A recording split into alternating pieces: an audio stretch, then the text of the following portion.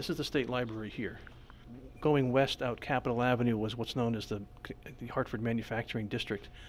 It included Pratt & Whitney Machine Tool, Pope Manufacturing Company, and on the other side of the Park River down Woodbine Street was the Underwood Typewriter Company. And they were established here in Hartford in 1901 and lasted until about 1970 or 72 when the company had been sold and the buildings were torn down. At one point in the 1930s, the buildings of Underwood comprised about 23 acres of floor space, and they were making 8 or 10 different brands of typewriter, including manuals as well as the electric typewriters.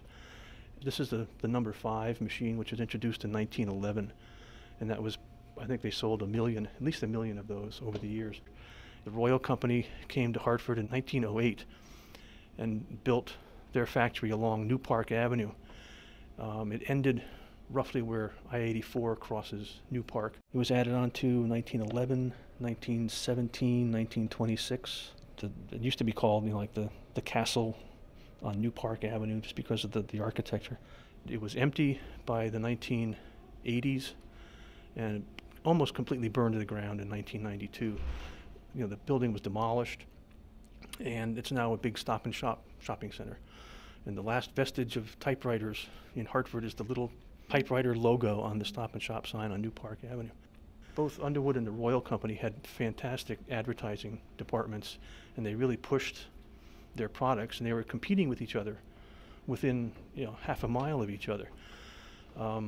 Both Underwood and Royal were attracted to Hartford because of there was a pre-existing very high level of skilled machinists and manufacturers, and they were both brought here to take advantage of that.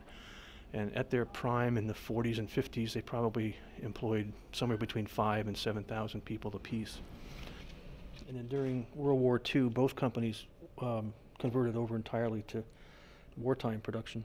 They had the little parts they were making for various firearms and other war material, mostly carbine parts for the M1 carbine in World War II. You want to see the typewriter first? I'll give you a better sense of what we're talking about.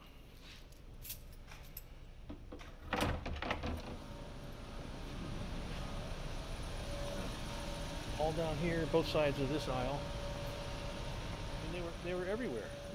All over the world. Both companies were making typewriters with keyboards with Chinese characters, Japanese characters, and that just opened up whole new markets overseas for them. And unfortunately, it might have helped cause their demise by people realizing, well, we could make these here. It's the same story. Make them here cheaper.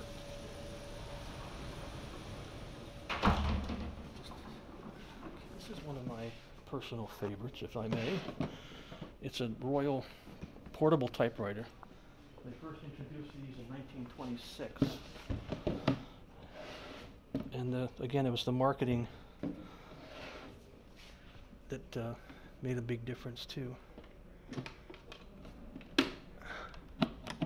When I-84 came through the city, out Capitol Avenue, most of the factories were just demolished to make way for the highway. So, for 30 or 40 years, nobody's really known. And most of the people that worked in the factories have probably passed on.